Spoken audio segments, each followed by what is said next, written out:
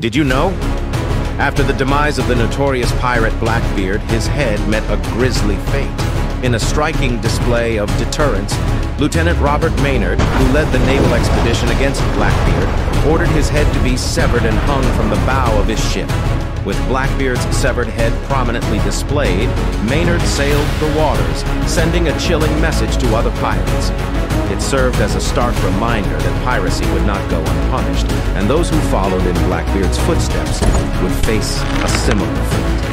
The gruesome spectacle became a warning to all who dared to engage in piracy. It marked a pivotal moment in the history of piracy, signifying the relentless pursuit of justice and the resolve to eliminate piracy from the high seas.